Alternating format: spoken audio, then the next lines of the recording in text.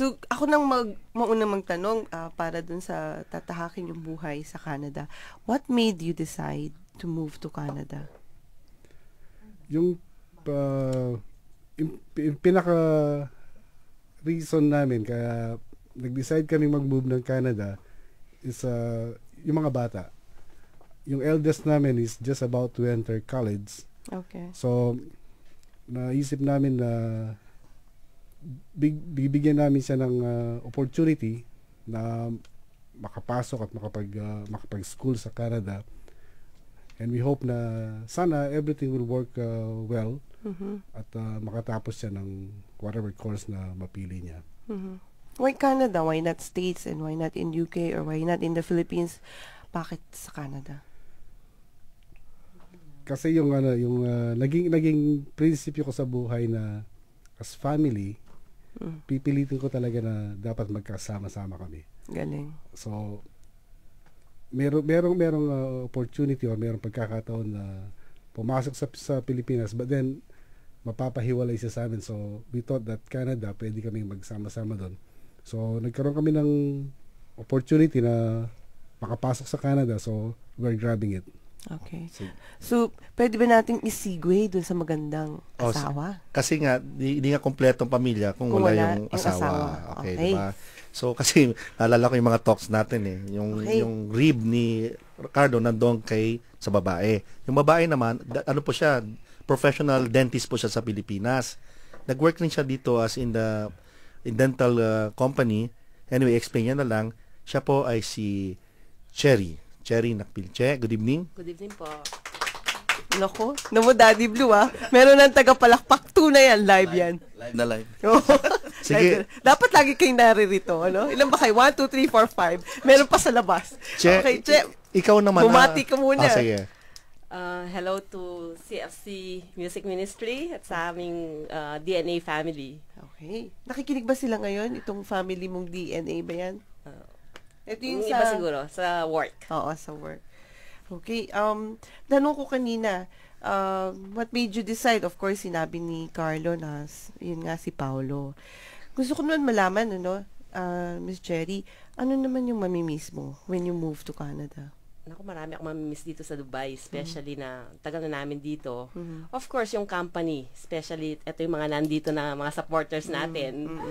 Una-una ko mamimiss ayan, yung sa work ko, dahil from day 1, yun lang ang naging work ko. For 15.5 years, doon na ako nagtrabaho. This one company ka? Yes. We started as only 5 employees. Galing Tapos ngayon, nasa 200 plus na kami. And she's the right hand of the owner. Can you imagine, Filipina, right hand. Galing. Kaya Filipino Excellent kaya ito.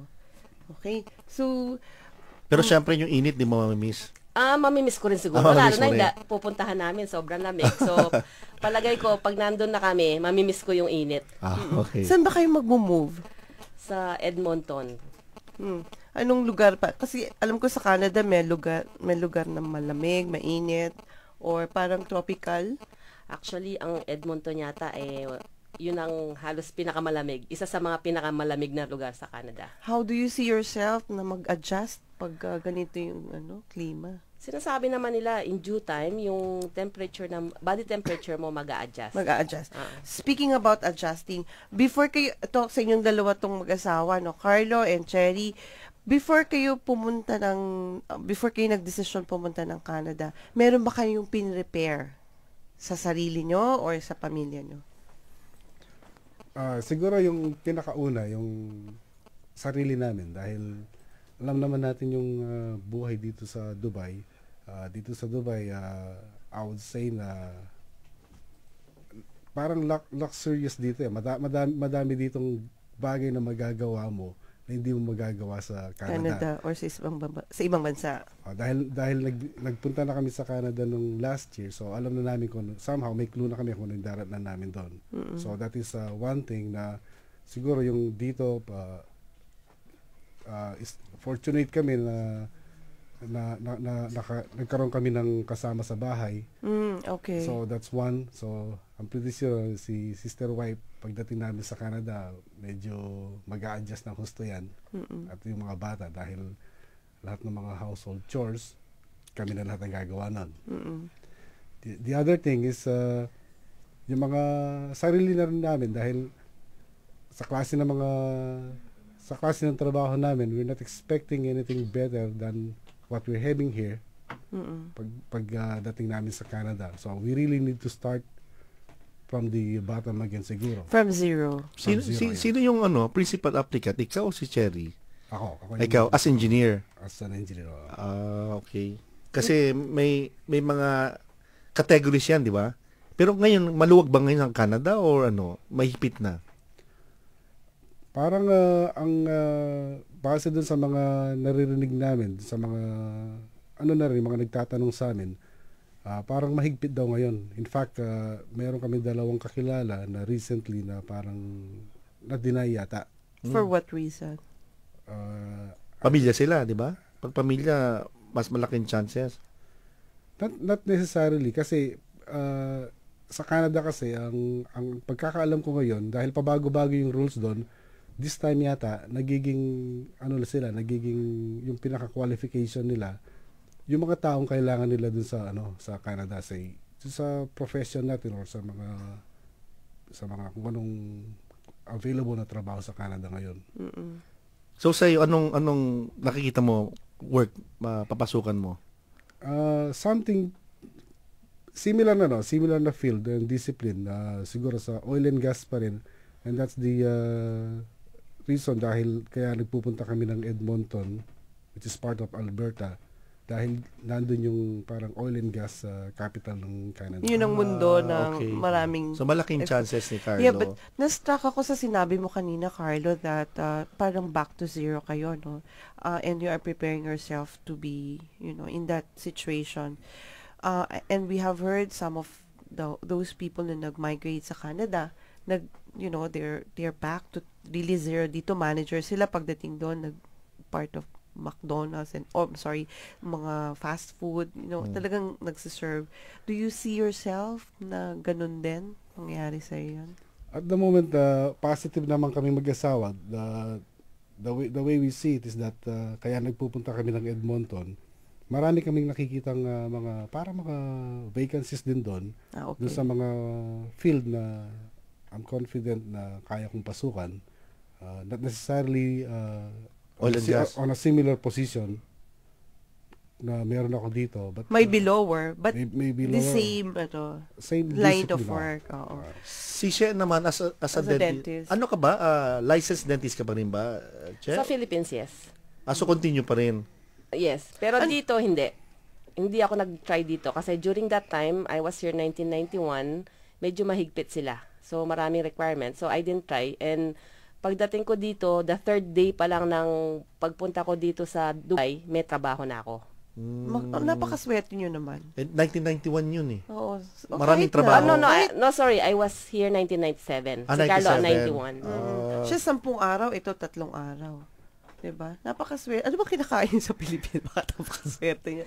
Pero, ikaw, ready, he had prepared himself. How about you? Anong pinrepare mo that you're going to move in Canada? Psychologically. Why you is should be ready. Why is that? Malaking adjustment eh. Dahil sabi nga niya, especially here na medyo matagal na rin ako na may kasama sa bahay, yung mga household chores. So, medyo mahirapan ako doon. Tapos, yung sa temperature ng, syempre, yung weather, malaking adjustment. Tapos, syempre, yung community dito, dahil ang dami ng naging kaibigan, tapos yung mga kaopisina, na yung closeness ba, siguro yun ang talagang mamimiss ko rin. Tapos, syempre, financially, you should be ready financially as well. Mahirap naman na pagdating mo doon, syempre mag-expect ka na, hindi ka naman mag-expect na kagad na makakuha ng trabaho. Totoo. So kahit pa paano, dapat financially ready ka rin. Okay. So speaking of financially being ready, ilang taon ba kayo nag-prepare, Carlo and Cherry, na sa tingin nyo ready na talaga kayong mag-move? Taon ba to? Na nag-ipon? It took how many years? Something like 6 years ata o mahigit pa. Dahil parang kasi nangyari sa amin, nagkaroon kami ng second application.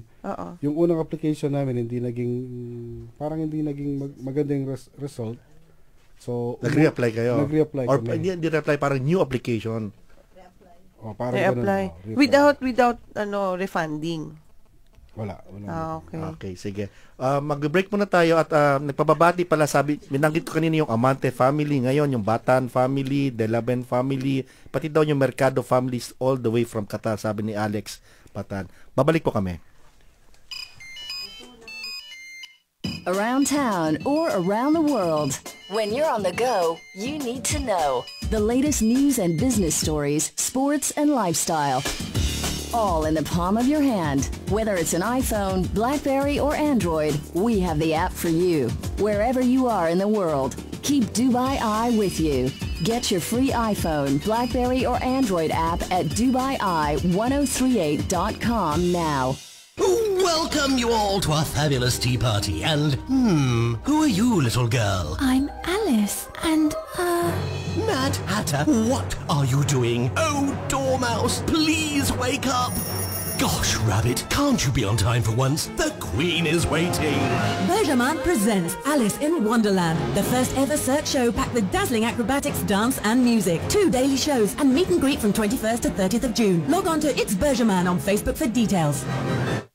Filipino Rhythm, brought to you by Alansari Exchange. Now you can deposit your labor guarantees quick and easy with Alansari Exchange. Kayo po ay nakikinig sa programang Filipino Excellence in the Middle East. Sa mga nag-tune in pa lang ngayon, ang topic po natin ay Goodbye Dubai and Hello Canada. Nauna po yung mag-asawa, si Carlo tapos Cherry Nacpil.